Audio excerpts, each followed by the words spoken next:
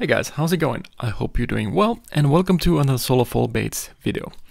In this one we're going to be making a crankbait, and we're going to be using a kind of a unusual material for lure making. I'm of course talking about this mystery board that I'm cutting right now. Well, it's not really a mystery. It's MDF, which stands for medium density fiberboard, which is basically an engineered wood. And I did some renovations around the house not too long ago and had a bunch of this stuff left from the project. And I got curious and decided to test it out if it sinks or floats. And to my surprise, it actually floated. So I figured, you know what, I think this would probably make a pretty decent lure. So let's try it out. Let's see if I can make a decent lure out of this MDF board. So the MDF board that I got here is fairly thin, so I decided, you know what, I think I need a little bit more thickness on my lure, so I'm going to just glue these two halves together with 5-minute epoxy.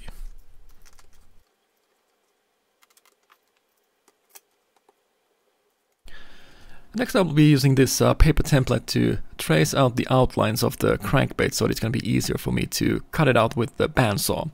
And also I'm going to be adding a lip slot here too. And by the way, this is actually based on a swim bait model that I'm planning to release later on in the springtime on my web shop. Link is down below if you want to check out what I have there at the moment. But yeah, this is going to be a pretty awesome project. The overall shape is pretty similar, but I think the swim bait is going to be slightly fatter. Well, actually, I know for a fact that it's going to be slightly fatter. But yeah.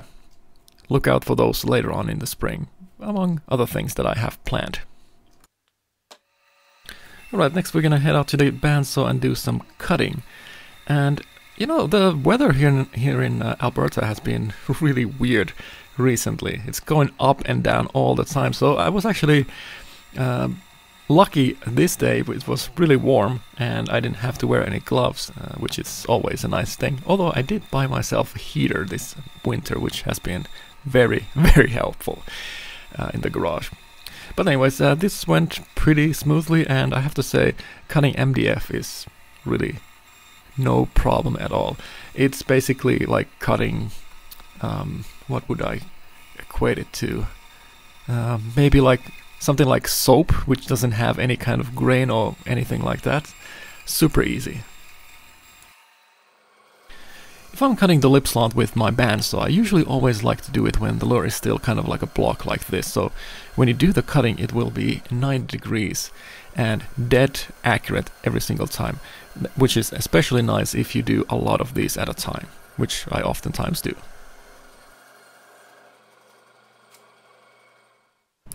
I'm sure many of you already know that I like to do eye sockets on my baits, and of course for that I need a pilot hole to make sure that it's accurate. So that's what I'm doing right now, and just drilling through the bait and making sure that the eye socket is going to be dead accurate on both sides. Next we're gonna smooth out the profile of the bait and get rid of those saw marks. And then I'm going to flip it 90 degrees and actually do the profile of the bait as well, or the upper profile.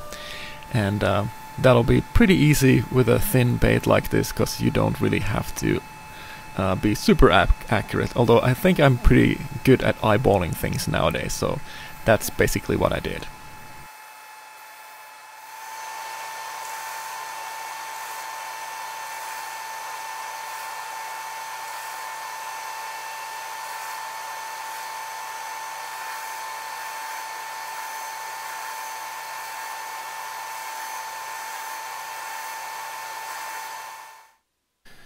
Now I'm going to start adding the hardware into the lure, but before that I need to drill some holes in here, and I'm going to mark them out first.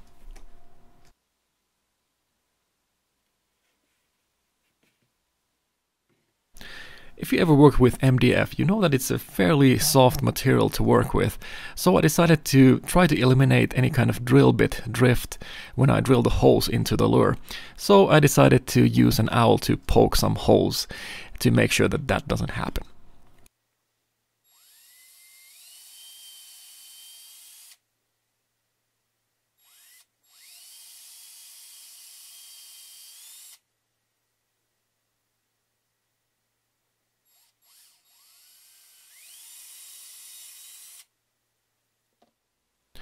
In the beginning I mentioned that I was surprised that MDF actually floated, and I was also kind of surprised how well it floated.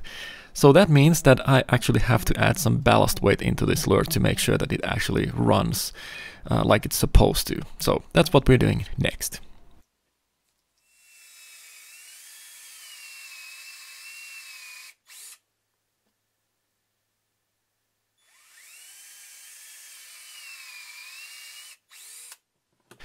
In the beginning I was thinking that I would actually make an internal wire harness for this bait, but then I figured, you know what, let me just save myself the trouble, and I'm just gonna use some screw eyes because they're gonna work just as well.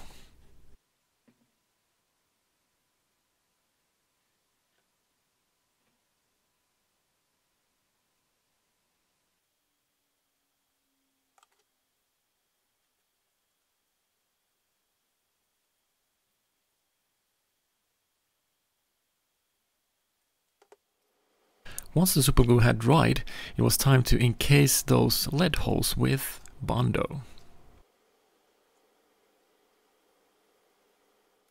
When I started to work on this lure, I initially wasn't thinking of actually putting a hidden lip slot, but then I figured, you know what, I think it would look pretty nice on this lure, so I decided to just go ahead and make a hidden lip slot for this particular lure. So that's what we're doing next. I'm cutting up these 3mm thick cedar strips and inserting those into the lip slot in spots that I have deemed to be a good distance.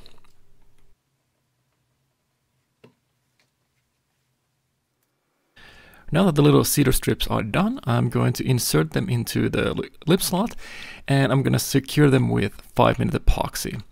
I've tried this before with super glue, but it just doesn't seem to work quite as well as it does with epoxy. I think it has something to do with the fact that it's so runny, it goes into the fiber of the wood much deeper, and you don't get a very good adherence because of that. At least that's my theory. After giving the epoxy roughly 30 minutes to cure completely, I'm just going to start shaving off the excess wood here and actually start rounding off the lure as well. And I don't know if any of you guys have ever worked with MDF before, but it's kind of like, it feels like you're working with compressed cardboard almost. So you definitely need a sharp knife to do this if you end up actually going this route.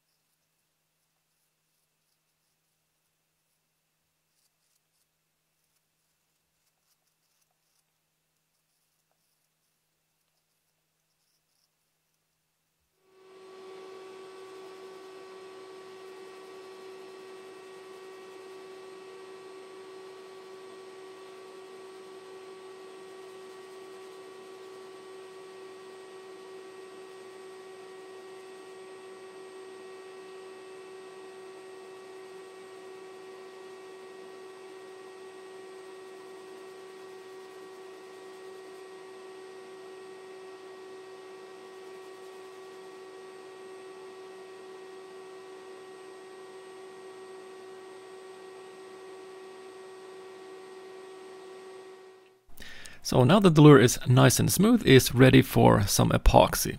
So how I usually like to do this with the lures that have this hidden lip slot style is that I usually always have the drying wheel stationary, it's not spinning, and I'm just going around the lip hole, just making sure that none of the epoxy actually go into the hole, because obviously you don't want that. So, and after that I'm just going to do the whole process like I normally would. And on a side note, I must say that this MDF really sucks in a lot of the epoxy, so you might actually have to do several layers if you end up using this material.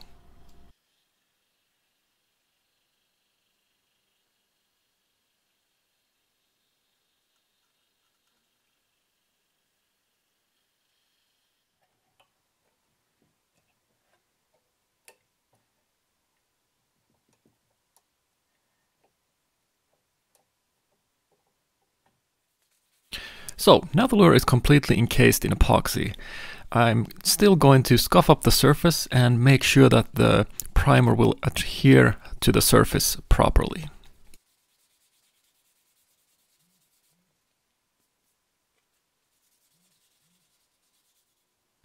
Next, I'm going to drill the eye sockets for the lure, but before that I need to determine the size of the eye.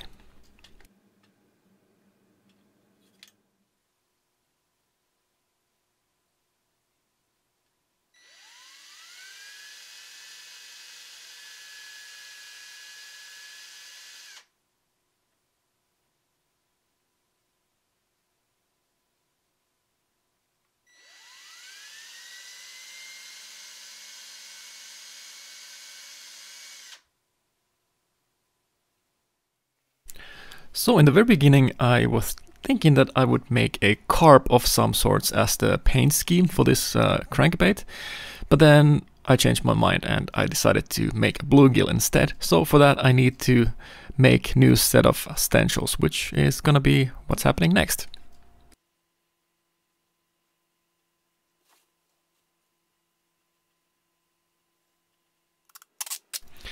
As I'm just using normal copy paper to use as my stencils,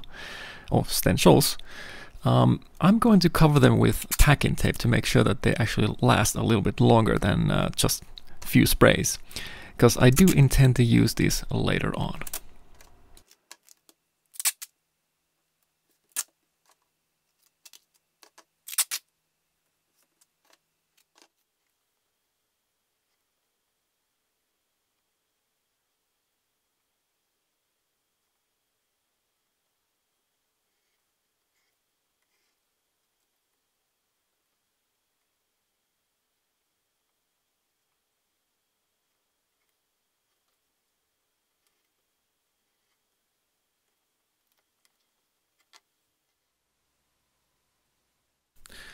Alrighty, let's start painting our bluegill. So first things first, I need to prime the surface with this white primer.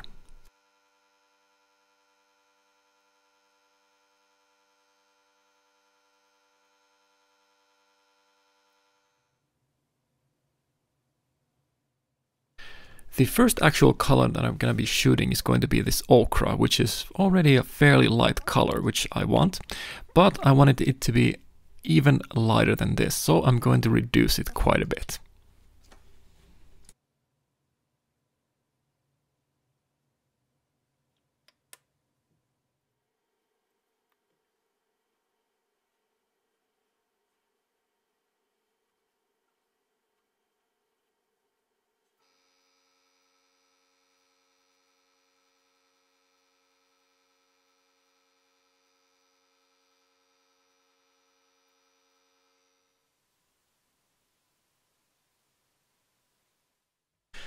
Okay, so next I'm going to add a slightly darker shade of green to the backside, which will make this look a little bit more realistic. I mean, if you look any of the other bait fishes that are out there, usually you have this kind of a gradual shift in different shade of the main color that it is, like in here, green. Next I'm going to paint and shade some scales in a way that I for one have never seen done before. So what I have here is a piece of mesh that I got from a laundry bag. It's made from fabric instead of plastic, so it's much more stretchier and actually a lot more durable than the plastic tool that you can buy from craft stores like Michael's. So because it's stretchy, you can stretch it in a way that will make the mesh holes look like scales. However, you can't wrap the whole lure like you would normally see, because it will deform the mesh and make the scales look pretty horrible. To get around that problem, we need some way to stretch the mesh evenly, hence the piece of wood on the back of the lure, which will do exactly that. So normally when I would paint the scales, that would be the main color of them. However, this time around, this gold is going to be the background color. And at this point, I don't think it really matters what angle you spray the paint on. I just paint it head on. And then we're going to switch it up a little bit and come from a different angle with a different color.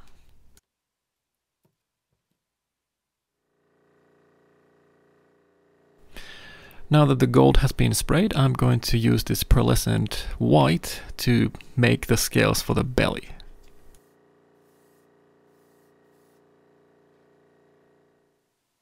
Alrighty, next we're going to start shading our scales. So I'm actually going to do this in 2 different tones of green, which will add to the realism of the paint job. So what you want to do is you want to come from a fairly low angle from behind the lure. This will make the paint land on the front end of the scale, leaving the back exposed with the previous color, which is going to be gold in my case.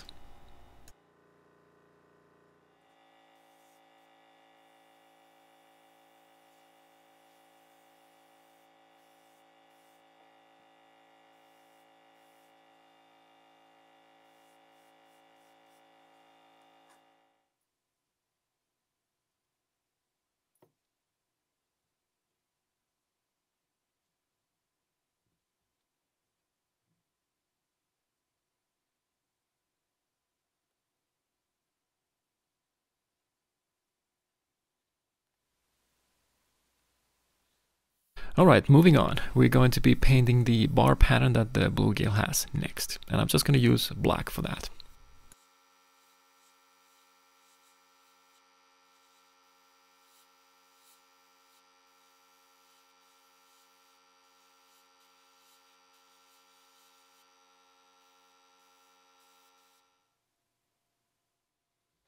When I was looking for inspiration on the internet how a bluegill should look like, a lot of them had this orange blotch behind their gills, so that's what we're painting next.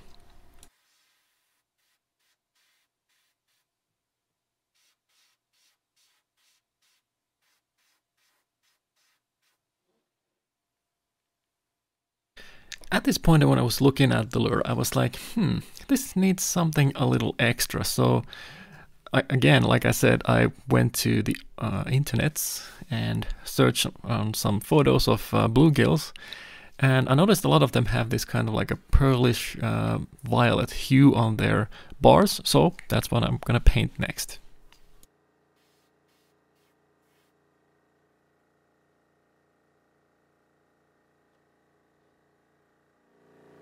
Alright, next we're going to move on to the head details, and I'm going to start by adding this shading on the background, which is going to be black, of course. And as you can see, I've already done the mouth part, and that's basically what everything else is going to look like, more or less.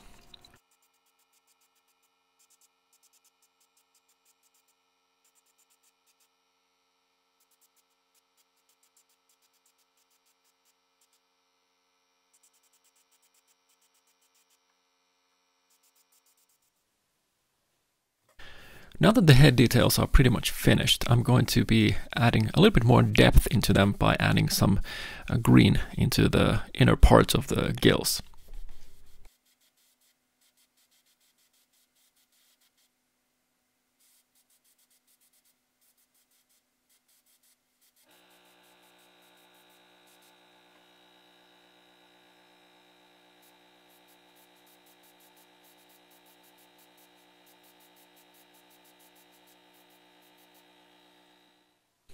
So a bluegill wouldn't be a bluegill without, having some blue in the gill, so that's what we're adding next.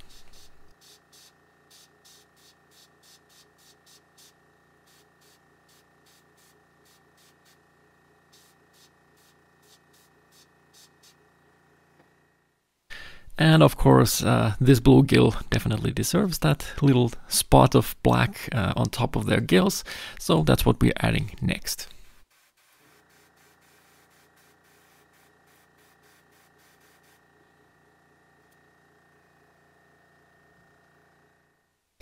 And now we're going to move on to the fins. And I'm going to start it off by spraying just a little bit of orange on the connection point of the fin. And after that, I'm going to be spraying some yellow as a background color.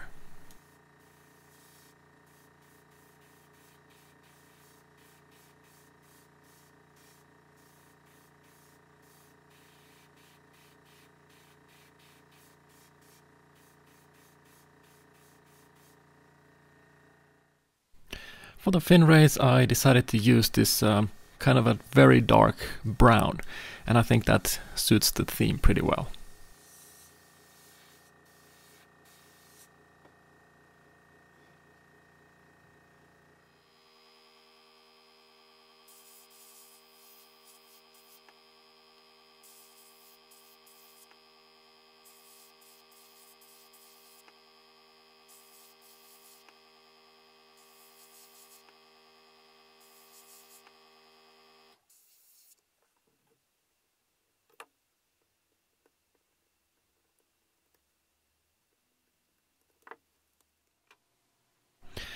I wanted to add a little bit more detail to this particular paint job that I would normally do, so I've actually decided to extend the mouth from each side and connect them in the middle.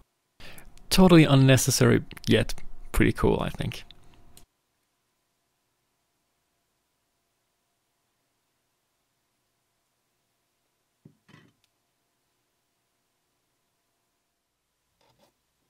So now at this point the paint job is pretty much done. I just need to polish few areas and kind of make them look a little bit neater. Mainly the mouth area underneath the chin.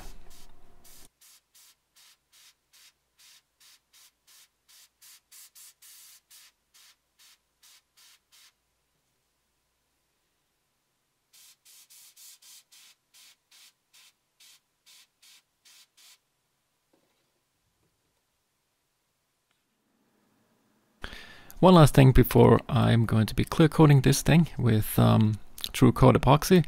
I'm actually going to just glue in the eyes at this point. And these are actually homemade eyes, so you can't buy these anywhere, so you just have to make them yourself.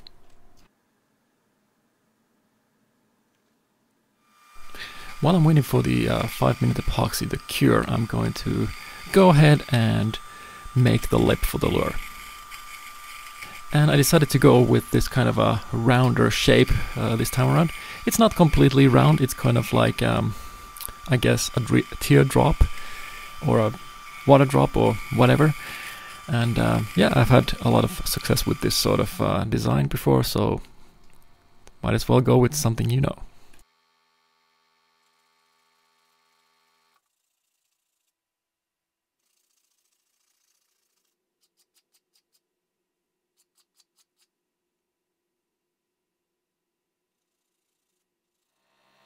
So now that the lip is done, I can move on to clear coating the lure. And like I mentioned before, I'm using True Coat epoxy still. And I think I'm going to leave a link in the description box so you can order your own from their website. I'm no way affiliated with True Coat in any way. I just like their product a lot.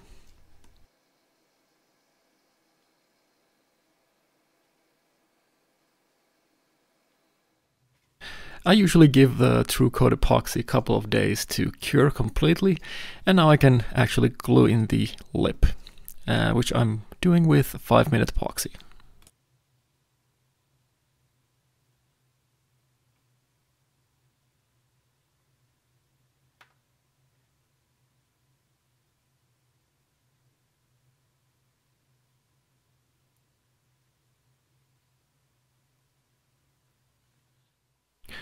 Alright guys, the lure is finished now. I think I did a fairly decent job with this, considering this is my first ever Bluegill paint job. Of course, there's a few things that you could always tweak here and there and make it better, but you know, there's always next time. And for what it's worth, I think I did a pretty decent job on the first go.